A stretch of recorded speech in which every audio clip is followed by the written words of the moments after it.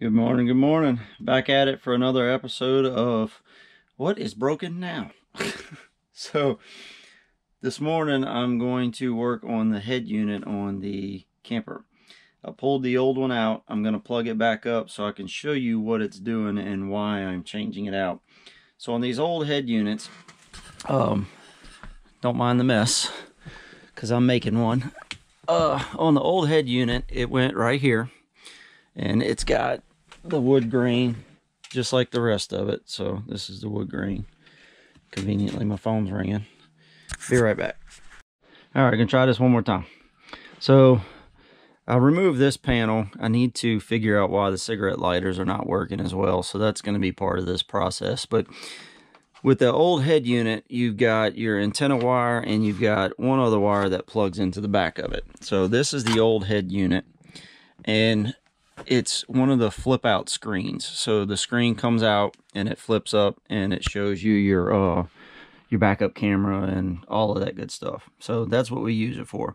And I'm gonna show you why I'm changing it out. But this is the new head unit here. I went with the Boss Audio just because it had good reviews, and I'm not able to get anything really good. So it's got the antenna wire, which is this one here. Then it's got all of your other speaker wires, like a normal head unit does. And then the other wire is here. So this one plugs into the white plug there. And it's got all your audio, video, and all of that good stuff. Now my problem is, with the old style, it has a brain, which is this box here. So all my wires run into there and on this side. Well, I can't get those wires to reach up to here. So I have to extend it, which is why I'm going to use some wire I currently have to extend it. So I'm going to splice in from there and run it up to here to where it'll plug into the back of these. So that's what I'm going to do today. Fun. So I've got, let's call it 20 something odd wires to splice in. So that's what I'm going to start doing. And in between that, when I'm taking a break, I'm going to trace the wires out for the cigarette lighters and try to find out if it's a blown fuse or if the cigarette lighters are just broken. I bought new ones, but my problem is they don't fit in that spot, so I'm going to have to drill the hole bigger. So before I drill the hole bigger, I want to see if I can get these working. But that's today's project, and I'll kind of show you. I haven't seen anything on YouTube about this or how to do this. Now, there is supposedly a direct replacement for that Panasonic in this. Now, this is a 2001 Newmar Mountain Aire. But the problem is Panasonic isn't around anymore as far as I know, and I can't find anything that would match this. I wanted something that would just, this cable would plug right into the back of, but I went and talked to an audio place, and they said the best thing to do is just basically wire it all up and bring it up to here like they do these days, because the old school uses that brain and you don't need that anymore. So we're going to bring it up to date, and this is basically how I'm going to do it. So I'll show you a little bit along the way and try to explain as best as I can. Okay, first things first, I removed the wiring harness from the back of the new radio, and they already have them pre-cut. So all you do is pull the ends off, and then you got your wires. So what I'm doing with these smaller wires, which is your speaker wires, I just twist them just a little bit, and then I am folding them in half like this, and then I'm twisting them until they wrap around themselves. And then once they wrap around themselves,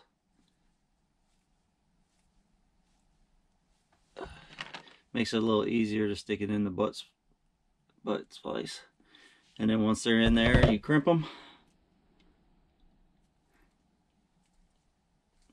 And then if you want to, you can give it a little tug, make sure it doesn't come off. But so I'm going to get all of these knocked out, and once I get all of these done, then I'm going to show you what the old screen looks like, and then I'm going to show you how I'm going to start extending the wires from down there. Alright, I got to figure out why, but for some reason the video is not working, but that's what the screen looks like. So that's part of the reason I'm changing it. And then for some reason it will not open and close like it's supposed to. So hang on, let me set the camera back and I'll show you.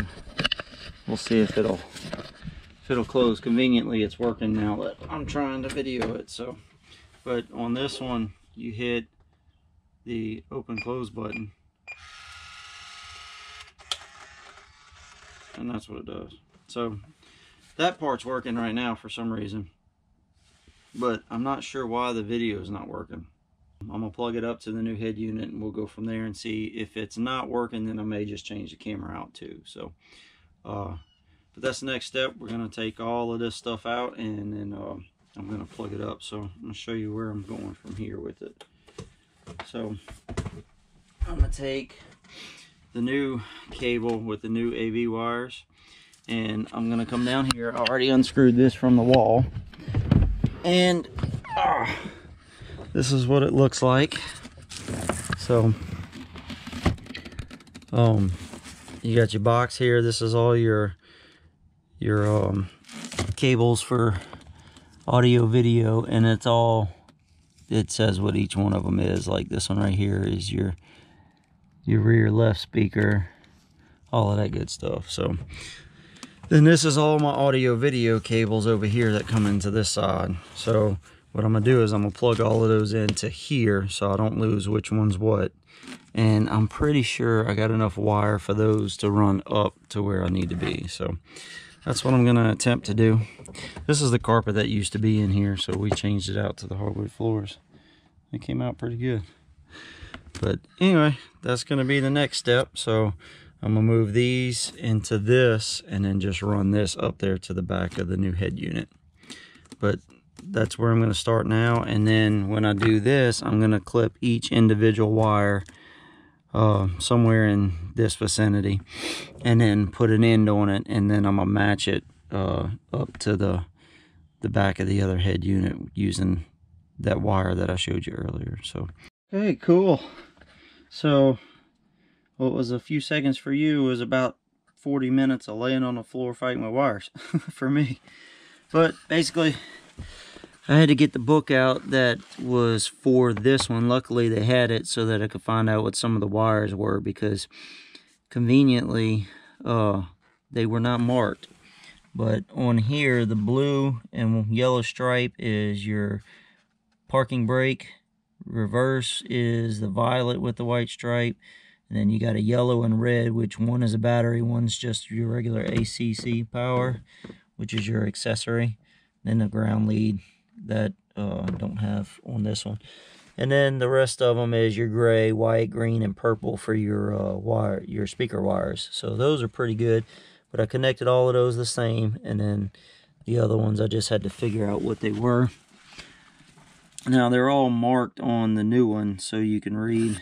I don't know if it's focusing or not. So you can see right, rear, you know, battery, all of that stuff, reverse.